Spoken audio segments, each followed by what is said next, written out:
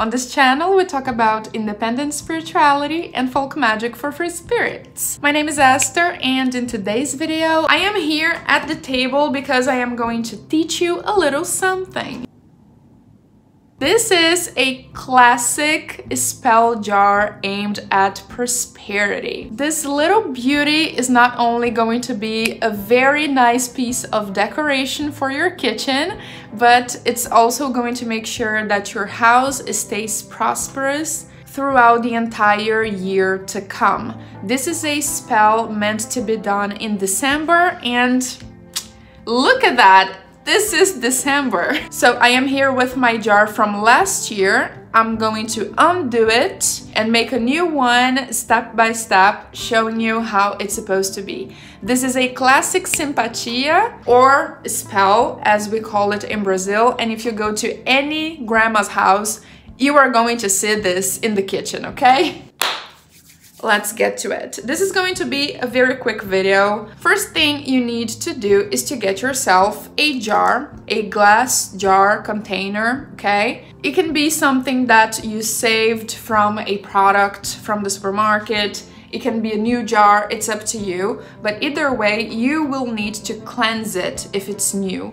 You can smoke cleanse it just to get the energies out of it, the energies from other people that could be and definitely are clinging to the jar that you got. When the jar is nice and cleansed, you can start placing the ingredients inside. We have 5 layers of grains in here and also some stuff at the top. I have 1 cinnamon stick, 1 star anise, 1 star anise, 4 bay leaves, and 4 golden coins. Preferably with the same denomination, like my coins are 20 cents. Not sure if you will be able to see it, but all of them are 20 cents. There's no problem if in your country you don't have golden coins. You can use the coins that are available to you. This is just like a little bit of sympathetic magic. That's why, like, simpatia, you know, that's where the name comes from. This is just a symbol, a representation. So anything that represents money to you, you're going to grab 4 of it. After 1 year, you will notice that the coins get a little bit sticky. And what you're gonna do with them, you have 2 options. You can either spend these coins and replace them for new ones for the new jar for the next year, or you can keep them and use them again. And that's what I'm gonna do. As for the rest of the things in the jar, we have here. No, I'm not gonna tell you yet what we have. I'm gonna keep a mystery here. But everything else that we have inside of the jar, they are natural ingredients, and you are supposed to discard them in nature. You don't need to worry, everything here is edible, so it's not going to be a problem for nature. You are going to look for a tree, okay? A very nice big tree. You are going to pour down everything that is in the jar at the roots of the tree.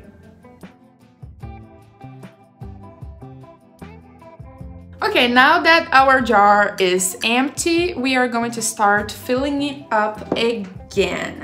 For that part, you are going to need beans of any color. I am going to use white, but you can use whatever beans you have. Raw, okay? Raw beans, not cooked. You will also need lentils, sweet corn or popcorn, sunflower seeds, and rice. Then you are going to simply add 1 layer after the other, visualizing the prosperity you want your house to have during the next year. It is actually very simple. To finish it off, we are going to arrange the last elements at the top of all the layers of grains. So you will start by the coins, you arrange them like I am doing in the video. Next, you are going to add the bay leaves right next to each of the coins.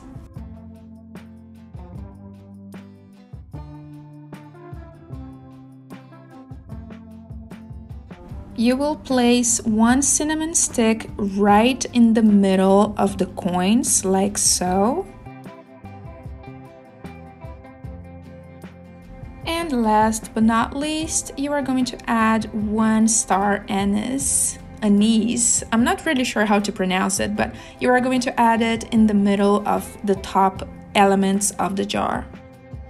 Something that I forgot to mention is that this jar should have a lid, and now we are going to close it off and place it somewhere in the kitchen.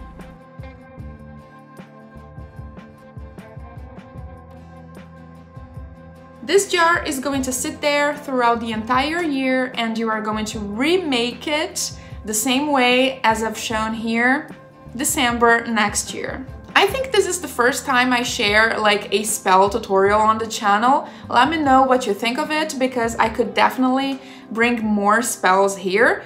By the way, I do have some spells tutorial on my Patreon page. So if you like what I do over here, make sure to take a look at my Patreon page, because over there you have access to exclusive bonus content for only 1 cup of coffee per month. If you would like to see more spell tutorials, let me know in the comments below. I am thinking about making a series out of it. I don't know, tell me what you think. As always, thank you so much for watching, and remember, practice makes perfect. So let's go witching. Bye bye, and a happy, prosperous new year.